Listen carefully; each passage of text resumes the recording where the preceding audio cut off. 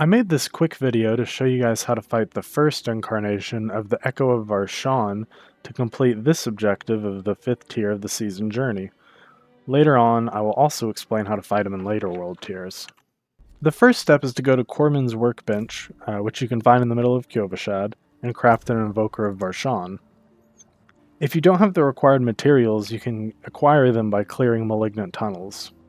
This next step is really important, and you need to go to the World Tier statue and make sure you're on World Tier 2. This will not work if you're on World Tier 3. Once you're in World Tier 2, you want to come over here to the Ravening Pit. This is a malignant tunnel located in the Dry Steppes region.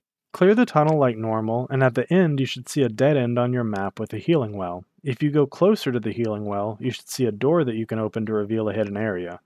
Once you go into this area, you can use your Invoker of Varshan on the Malignant Growth to spawn the boss. In addition to completing an objective in your season journey, killing this boss will also allow you to craft the Foul Invoker of Varshan at Corman's workbench, allowing you to challenge the boss again in World Tier 3.